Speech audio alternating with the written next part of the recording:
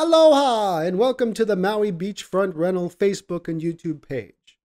We at Maui Beachfront Rentals get a lot of questions in our inquiries from potential guests who book with us just about the island of Maui. What to do, where to eat, where's some good shopping, what are the must activities that you should go do, what are the parts of the islands to go see and check out, what are the best beaches. So we thought we would do a vlog series in order that we might be able to answer all these questions and give you a better opportunity to get the most out of your vacation. So on today's episode, I thought we would concentrate a little bit on the island of Maui in general and go over the map and the parts of the island so you might be better acquainted with where you might want to stay and where are the places on island that's closest to the action, let's say. So let's dive in, shall we? All right, so we've got our map of Maui. Now the first thing to take note of is that there are 3 airports on Maui. One on the east side, one on the west side, and one to the north. Now, the east and west side airports are smaller airports. They're mainly for inter-island travel. So if you're bopping on over from Oahu or the Big Island, let's say, you might be coming in on these airports. But we're going to go ahead and just concentrate on the airport to the north, since that's the main one for the island and where the majority of people who are arriving are going to come in on. The number one thing to take note of on this airport after you've gotten your luggage and rental car and are just leaving is right at the end of the road, there's actually a Costco. It's very conveniently placed. And this tends to be a very popular location for people just arriving because you can get right off the airport, get right into Costco, load up on all the things you're going to need for your vacation, and then get to your condo. So it's very good for that. As well, this Kahului Wailuku area also has a ton of different shops, has a mall, there's a movie theater there. There are helicopter attractions that leave out of there if you want to do a helicopter tour. So there are some things to do in this area, but this is mainly where the locals live, so you'll probably not be spending a lot of time here in the northern area of the island. After getting all stocked up in Kahului, you're probably going to be heading south to one of 3 possible locations. Either southern Maui, mid-Maui and Ma'alea, or over on the west Maui side where there's Lahaina, Kanapali, and Napili. First up, we'll take a look at South Maui where you have Kihei. Now, the first notable thing here is as you're entering into Kihei, there's a Safeway. So if you don't happen to have a Costco membership, this is a good place to swing on in and pick up some groceries and other items you might have not been able to pack so that you can be prepared to just jump right into your condo and start out your vacation right. Now, Kihei is mainly notable for its South Kihei Road. It's a long stretch of road that has places that you can shop at, dining, fast food, fine dining, etc. And then it's got a couple of beaches on your side as you're passing, so you can kind of pick just the right beach for you. It's very gentle surf. The waves don't get very high over here. And this is a quiet side of the island, though there's not necessarily as much to do over here as there are in other places of the island. It's a great place to stay, but just a very low-key area. The next area we'll take a look at is Ma'alea. Now, Ma'alea is notable because it's probably going to give you the traditional Maui experience more than any other place on island, in that it is very tranquil and peaceful here and quiet.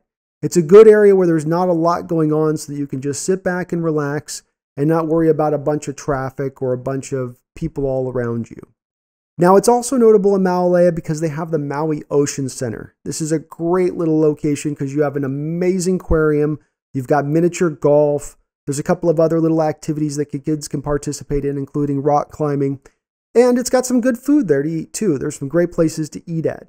As well, in this area of Ma'alea Harbor, you have a lot of activities that leave from this place. Sunset cruises, snorkel cruises, cruises out to Molokini. Molokini is very notable because it's probably one of the #1 spots to snorkel on Maui. You have to take a boat, and it's actually going to be that little crescent-shaped island there at the bottom that you see here on the map.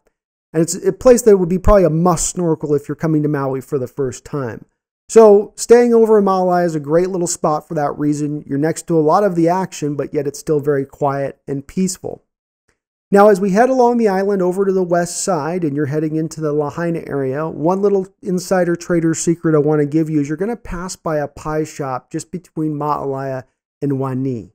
Now, this pie is amazing. It's this, you can't miss it. It's this little shop off the side of the road.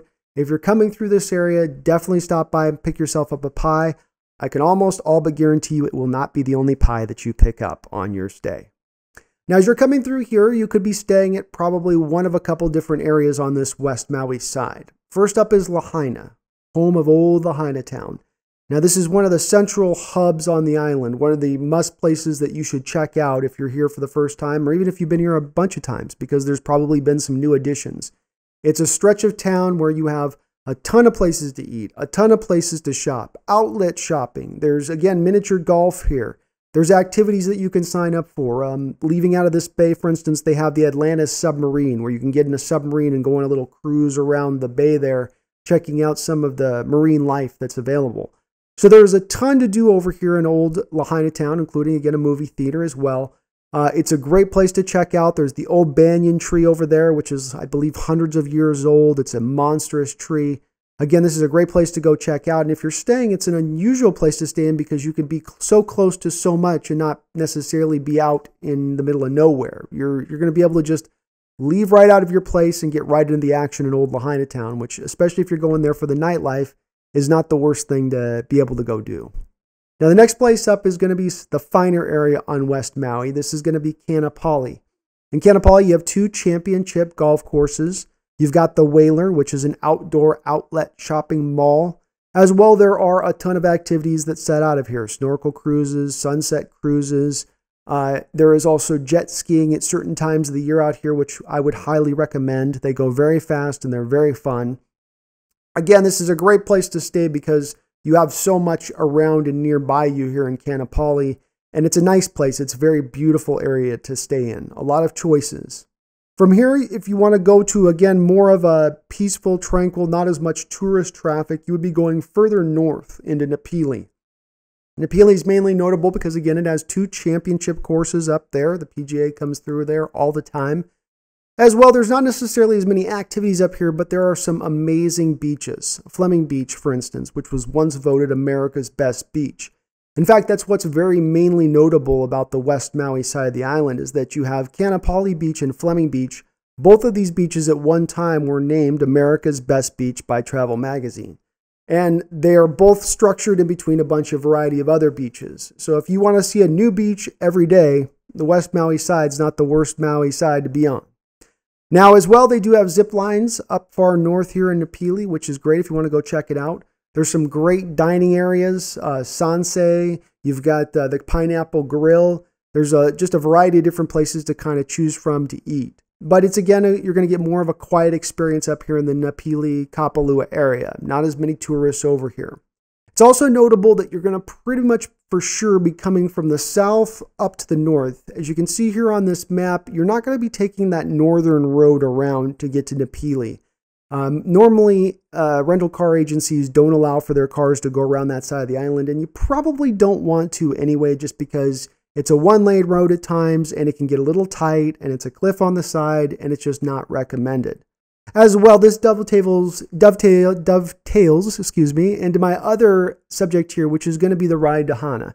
A lot of people love to go out to Hana, and it's maybe for you and maybe for not, but it's, again, worth noting that it is a very tough lane of highway to drive if you're heading out to Hana. You're going to be going all the way up through Kahului, and the roads go back and forth at 45-degree angles, and it can be a little bit tough. So just prepare yourself if you are going to do that drive.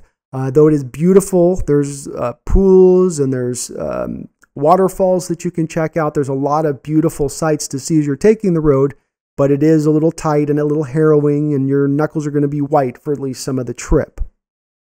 The other place to take note of is that you have the Haleakala National Park, where we've got, well, the big, huge, monstrous mountain that goes up to 10,023 feet. Again, a lot of people love to do this as an activity where what they do is it's a sunrise tour of the mountain where you'll be woken up about 4 a.m. and you'll drive up to the top of the mountain. They'll outfit you with a bicycle, and then you ride down seeing the most beautiful sunset or sunrise you have ever seen in your life.